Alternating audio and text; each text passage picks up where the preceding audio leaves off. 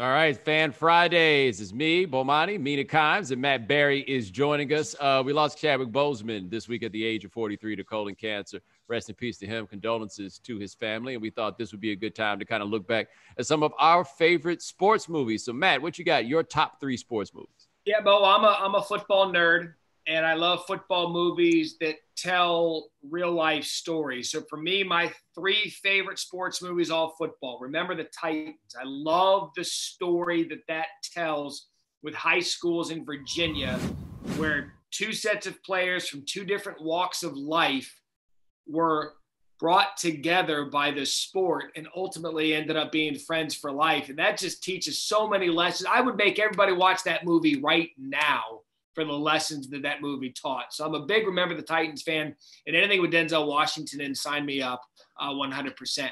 Second one's Rudy. The story in Rudy's simple. Anybody who's overlooked because of something in their life they can't control. In Rudy's case, he was too small to play big-time Division I college football. He took advantage of what he could control, which was his passion, and ended up making it on a Notre Dame home game. He was off sides, but that's neither here nor there. Awesome movie. My third favorite sports movie, We Are Marshall. And again, the story there is, how do you persevere through tragedy when everyone thinks it's impossible?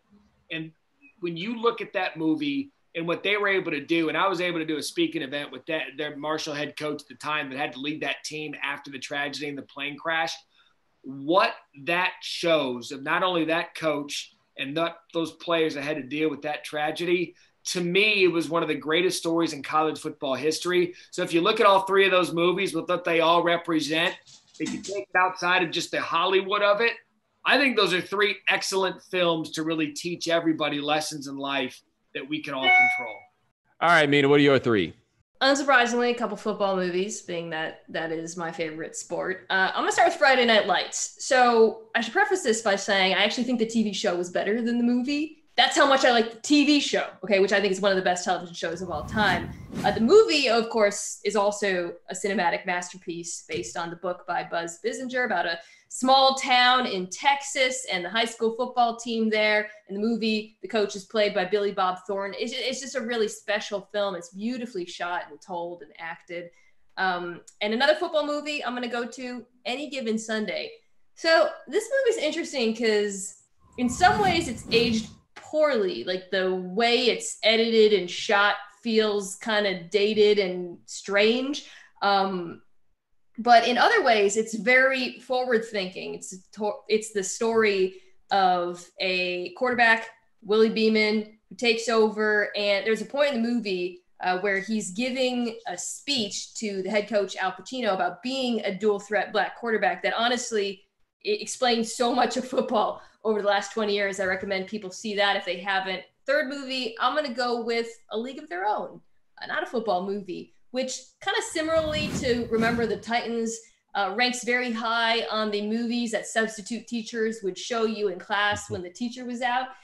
Also is, a movie about history, but just powerhouse performances from Gina Davis, Tom Hanks. That movie actually ages really well. You could see it getting made today. And it's just a really cool, fun story.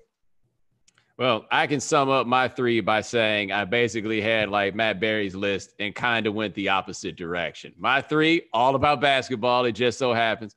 White Men Can't Jump, which is a story about a degenerate gambler and his Jeopardy playing girlfriend who wins all the money at Jeopardy and then ultimately leaves him because he loses her money gambling on basketball. He Got Game, which is the most true-to-life recruiting story that there has ever been, which therefore makes it a lot less warm and cuddly than some people would prefer. And number three, Above the Rim, which is about basketball in its own like little sort of way there. I don't think there's an analogous character to Rudy in any of those situations, but, there's some stuff that's pretty tragic, a la We Are Marshall. You know what I love about all of our lists is that when we're talking about them, you just realize how many good sports movies there are. Like Billy Ho might be one of the greatest characters of all time. Yes, and lent his name to every white basketball player who just showed up and started hooping forever. They are all Billy Ho. Every single one of them is Billy Ho. You know what? You're talking about basketball movies, and now I want to change A League of Their Own to Love and Basketball, which is a movie I love so much that I've watched it maybe 5 times. That's going to be my new pick. I'm going to change my list. I saw that on several dates. Thank you for the memories, King. Wakanda forever.